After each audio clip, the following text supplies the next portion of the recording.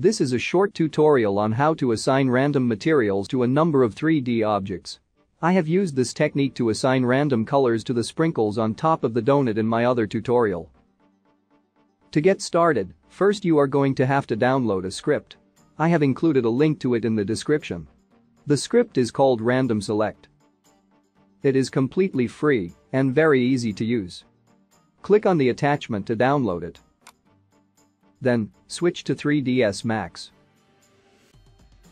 In 3ds Max, I have this example scene where there are more than 200 balls or spheres and I want to randomly assign different colors to them.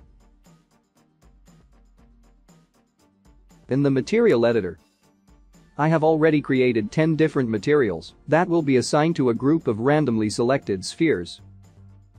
First, open the folder where you have downloaded the Random Select script. Simply drag the script from the folder to the 3ds Max viewport to run it.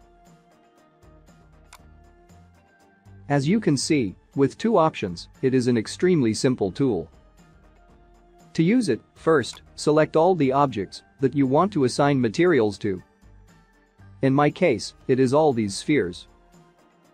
In the script, if you select the first option, it will randomly select a percentage of the objects selected originally. For example, I have 224 objects selected at the moment.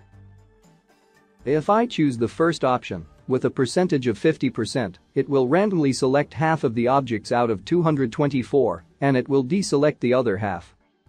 Similarly, the second option will randomly select the number of objects that will be provided here. With a bit of explanation done, let's assign the materials now. Open the material editor and assign the first material to all of the objects. As you can see at the moment, all of the objects have only one material. Now, instead of all of them, I only want to have 20% of the objects selected. So I will write 20 here.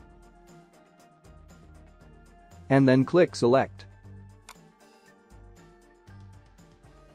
And sure enough, it has randomly selected 20% of the objects, which works out to be 44 spheres out of 224. Now we can assign the second material to them. After assigning the material, make sure to reselect all of the objects again.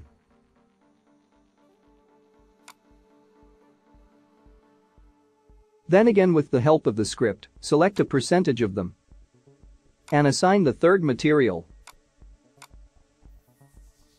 Repeat this process of selecting all the objects, then selecting a percentage of them and assigning the materials for all 10 materials.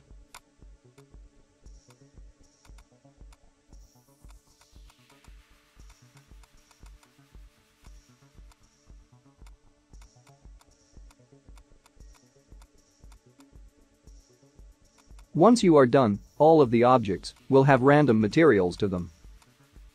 It did a pretty good job here, but sometimes a single material may be more predominant than others. A simple fix to this problem is to repeat the process again for other materials. Maybe even change the percentage amount until you get the results that you want. I hope you found this tutorial to be helpful. Make sure to leave a like and subscribe to my channel for more straightforward tutorials like these. Thank you for watching.